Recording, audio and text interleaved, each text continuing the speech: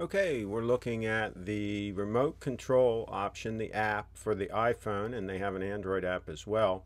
And you just turn on the camera. This was very easy to pair the two devices, by the way, and once they're paired, then you don't have to go through that process again. But what you do have to do is you start the camera and you press the little Wi-Fi button on the top, start the Wi-Fi. Then you do have to go into the settings on the phone and switch over to that Wi-Fi connection. And so it'll show up as FZ1000 and some funny numbers there. And so you click, makes the connection. The camera sees that you made the connection. Then it even tells you to launch the imaging app. So now I go back to the app and I launch the app. And then once I launch the app, they're simply going to be connected.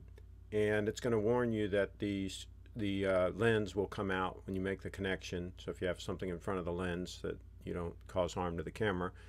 So there we just made the connection, and I've got them side by side just for demonstration purposes. The range is quite good. You can go, all over. I could go all over the place with this. I'd say at least 100-foot range. I've tested it probably 50 or 75 feet, so don't quote me on 100 feet. But pretty good range between the two devices, and gives you a lot of control. You can see there I'm zooming in, and then I can tap the focus, which, by the way, the camera itself doesn't even have that, a touch screen. So I can tap and I can focus. I'm focusing on the chair, and then I'll focus on the pillow in the background. And so that works very nicely.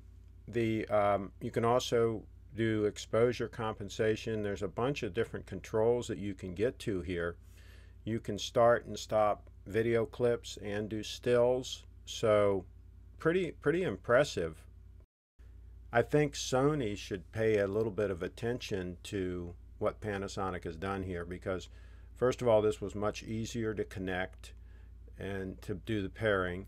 Second of all, this gives me a lot more control over things that I'm going to do with the camera, and it's a joy to use, whereas the Sony solutions I don't even use. They're, at least at the time I tried them, they were so kludgy I gave up on them.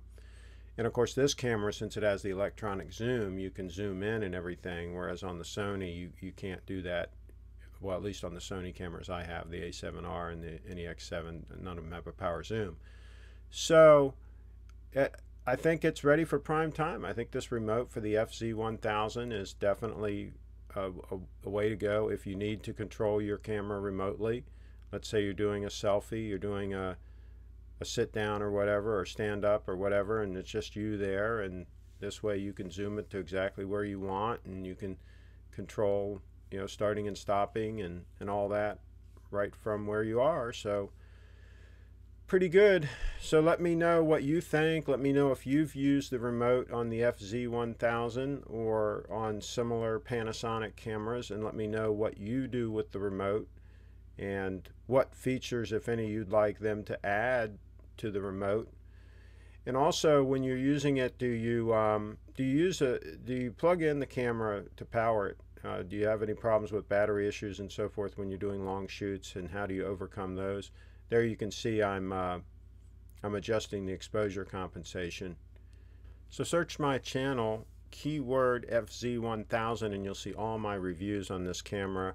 I'm reviewing it extensively all this week, so if you need to know something about this camera, I'm probably talking about it. And be sure to subscribe to my channel and follow me on Twitter. And let me know if you've picked up one of these beauties. Thanks for watching.